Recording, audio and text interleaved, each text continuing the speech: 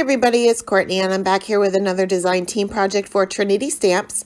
Today we're going to be using the Sunflower Bouquet Builder stamp set, as well as the A Latte Love stamp set, and finally the Coffee Mug card die set. And you can see that it has 3 different pieces here, and we're going to start by die cutting the card twice, once with that little piece to kind of cut out the opening, as well as the gift card holder.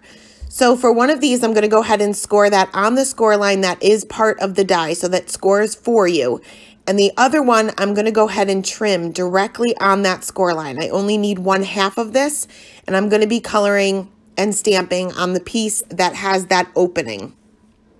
So I'm going to start off by stamping out my sentiment, and this is from the A Latte Love stamp set.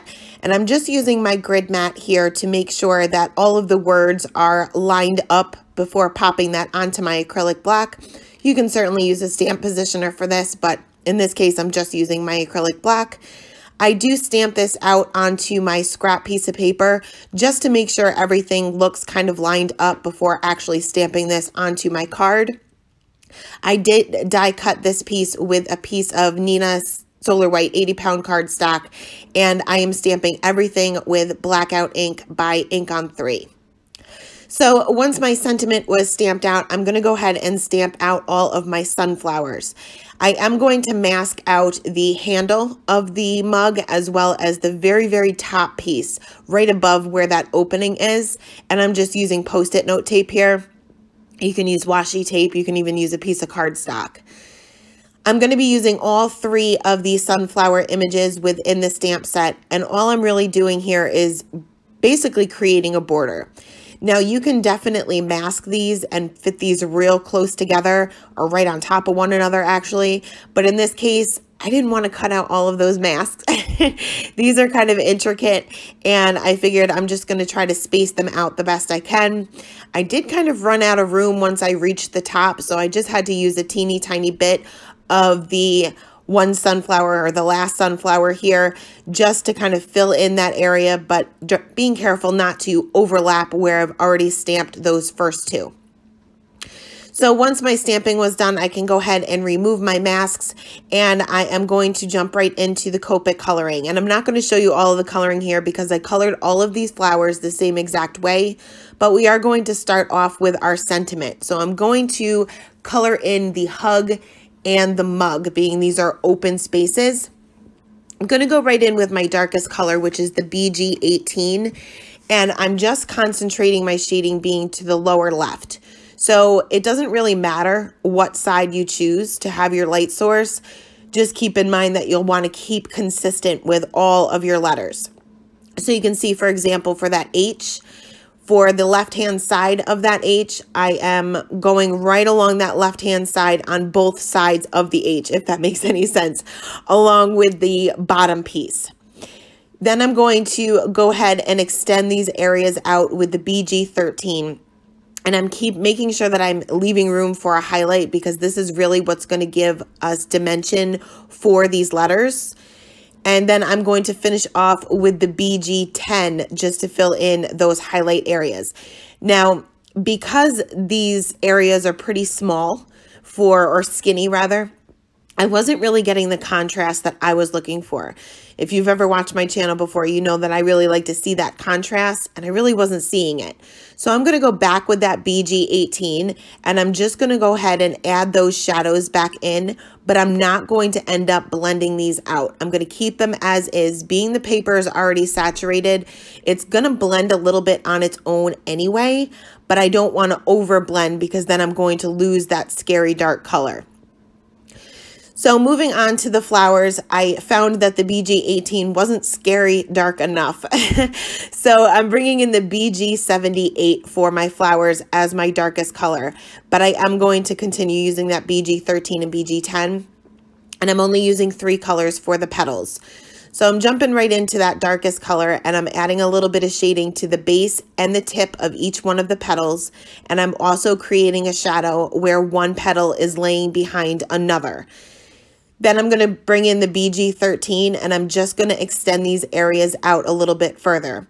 Now, some of these petals, you can only see a little bit of them, but I'm being careful, even the slightest little bit, I'm making sure that I leave room for that highlight. Your highlight color or your scary light color is just as important as your scary dark color, and that's really what's going to make your images pop. So finally bringing in that BG10, and I'm just filling in those highlight areas, being careful not to go over the darkest areas because I don't want to move around that color. For the centers of the flowers, I'm going to saturate this with my Y23 because I'm kind of jumping around from color family here and I want to make sure that these blend nicely. My E37 is my scary dark, and I'm just going to basically go around that circle. I want it to appear as if the center is popped up, so that's going to be the lightest area. So I'm going to keep that center for that Y23. So I went ahead and colored all of the flowers, same color combination, colored them the same exact way. Now we're going to go ahead and assemble the card. So this is going to fit directly onto my card base here, but I want it to appear as if there's coffee inside the cup. So I'm going to take one of my brown markers. You can do ink blending here, whatever's easier for you. And I'm just going to color this in solid on my card base itself so that when I line up my card panel, it will look as if there is something in that mug. So I am going to go ahead and adhere this flat down to my card base here with my Tombow Mono Multi Glue. I do recommend using wet glue for this, whatever you prefer, whatever your favorite is, just because it gives you a couple of seconds to kind of move things around, make sure that everything is lined up correctly. Now I do have a little bit of a smudge from my black ink there. I don't know whether you guys can see it on camera, but I just touched that up with my white gel pen and nobody's ever going to know the difference. I added a little bit of shimmer to the letters with a Nuvo Aqua shimmer pen. I also added some shimmer to the inside of the cup or where that coffee is. And you will want to make sure that this is completely dry before adding your glossy accents, which we will in just a minute. I wanted to make this not only just a card, but a gift card holder as well. So the other piece of the die set will fit a gift card nicely. So I'm going to go ahead and adhere that to the inside of my card, but I'm being careful not to put any adhesive on the little flaps themselves. You can put it under and over, but not the actual flap because you'll want these to move around. This is what's going to hold your gift card in place. So once that was dry for a couple of seconds, I can go ahead and fit my gift card right underneath those little flaps, and that way it won't move around inside my card. So to finish everything off, I am going to go ahead and add glossy accents, which I have been completely obsessed with lately. I've found my love of glossy accents all over again, and I'm going to go ahead and fill in all of the letters, and this is what's really going to make this kind of pop out a little bit more and separate these from the actual flowers. I also added the glossy accents to the coffee part, and the shimmer that we added with that Nuvo Aqua shimmer pen will shine right through once your glossy accents is dry. So that is it. That is the card for today. As always, I will leave all of the supplies listed in the description box below. Thank you guys so much for stopping by and have a great day. Bye.